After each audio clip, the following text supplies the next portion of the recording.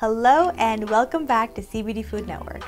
I'm your host Sharne, and today we're going to be making orange cauliflower, and we're going to be using Potli's hemp-infused extra virgin olive oil.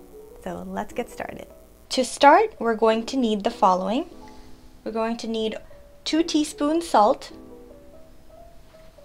We have 1 tablespoon of oil.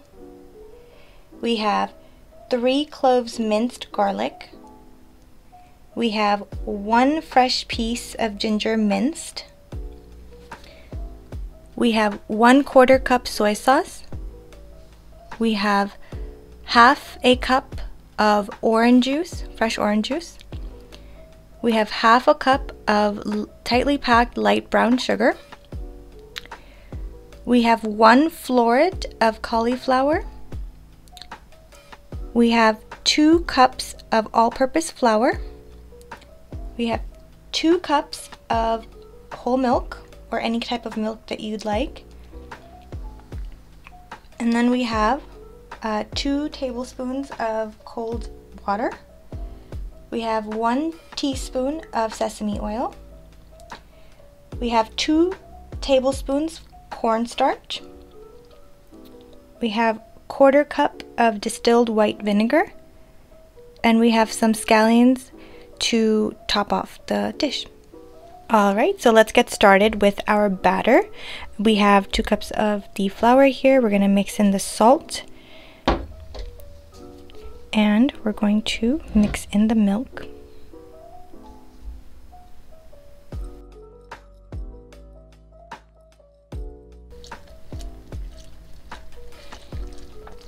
I'm just slowly adding it in as I mix. Nothing complicated. Alright, let's just put it in there.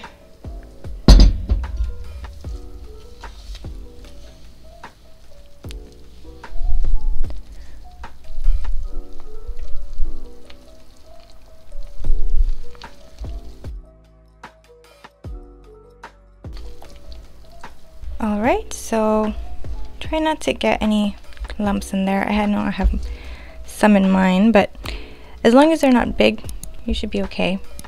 But you want to make sure it's as smooth as possible.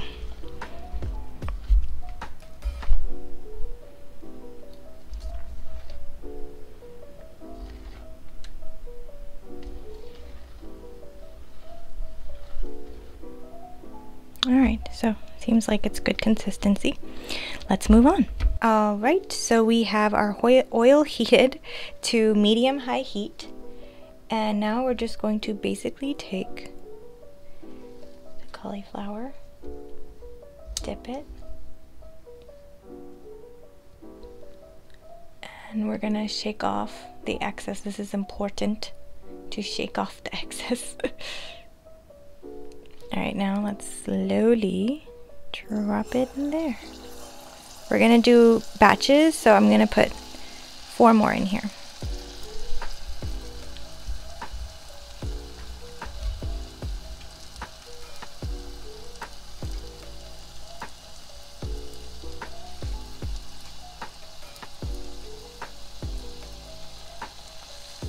You don't want too thick batter.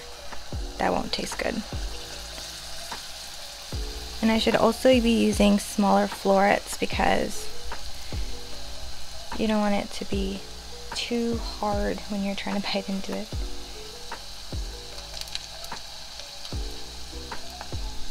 Alright. I'm going to lower the heat just a tiny bit because I feel like it's getting really hot. And you want to monitor the temperature especially when you're cooking with oil, because it's so dangerous, and also it can impact your cooking, just the health of your cooking, but also the taste as well. So make sure that you are checking temperatures, especially when cooking with oils, and be very careful about the kinds of oils you use when you're cooking.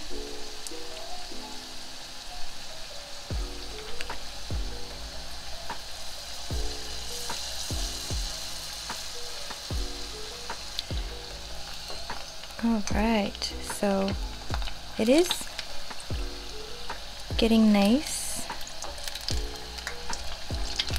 Okay, see, this is getting a little dark, which it's not bad, but you want to make sure that you don't allow this to sit in one place too long.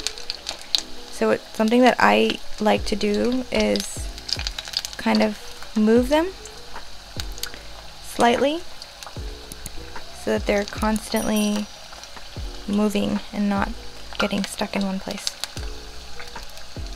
Okay, this one didn't need to be out.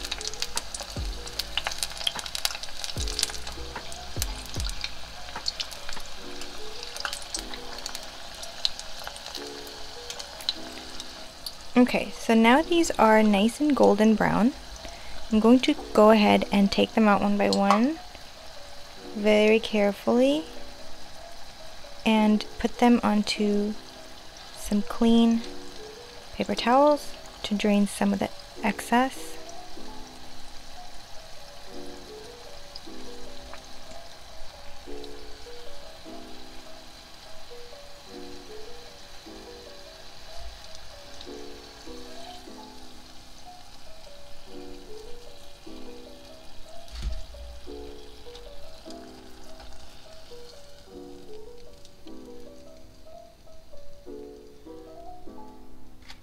There we go, one batch is done. All right, so now let's start with our sauce. So we're gonna begin by putting oil on a heated skillet, and we're going to add our our garlic,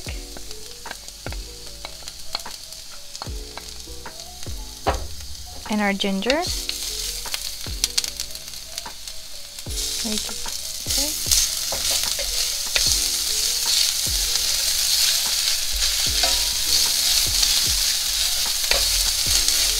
Alright, the ginger is a little sticky. That's okay.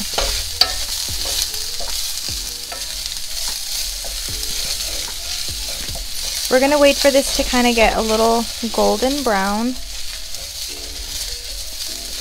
so that we can move on to the next thing.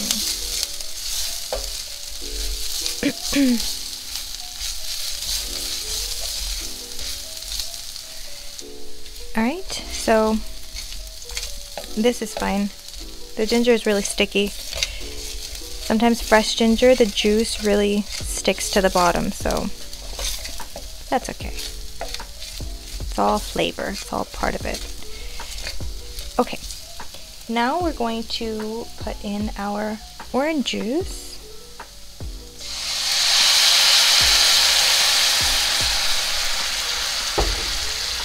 And our brown sugar.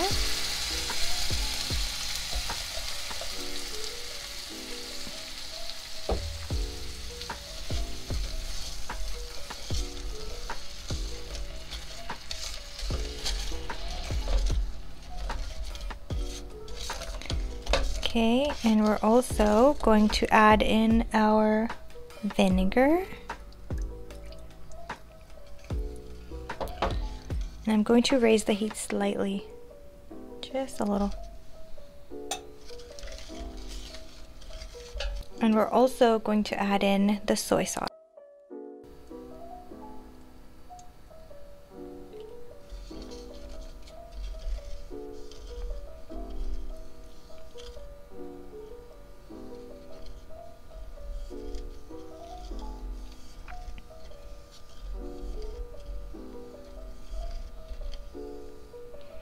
Okay, we're gonna cook this down for about 2 to 3 minutes.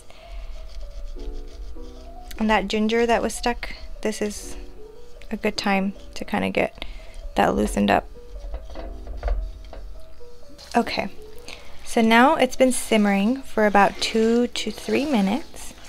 Now we're going to make our cornstarch slurry to add into this mixture. So for that, we're gonna move right over here. Okay, and we're just gonna add this water to the cornstarch and mix it up.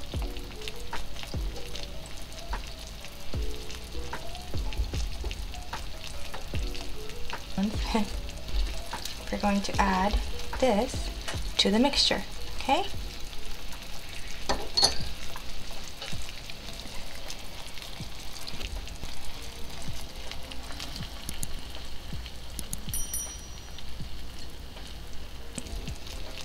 Okay, now we're going to just stir this and mix it. So it is going to get a little bit gelatiny. That's okay, just break down the little lumps with your spatula.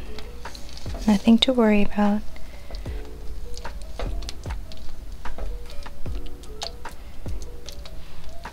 Alright, so after that's been cooking, now it's thickening up.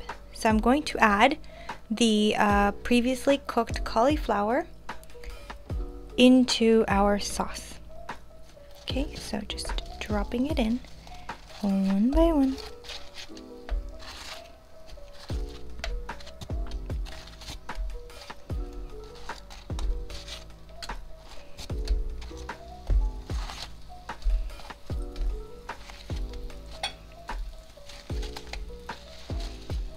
Make sure this is enough sauce to cover all of them. If you made a few extra, they're just as delicious. But I would definitely take into account how much the sauce can handle and put that amount in. I've done this mistake before where the two things are just completely off balance. That does not taste very good. Okay, so I'm going to turn the heat off at this point. And it's pretty much done.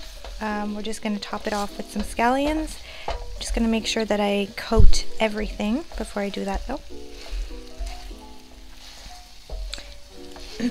Another great way to mix this component like this together is if you want to, after the sauce is done, put it into a bowl and then toss all the pieces into the bowl and kind of stir it up, or you know, whatever you want to do.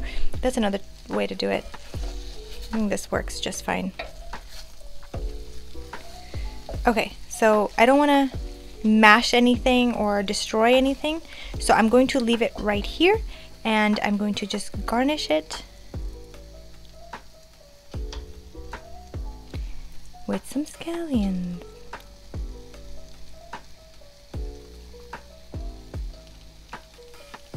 All right, there you have it. We have our orange chickenless cauliflower. That's all for today.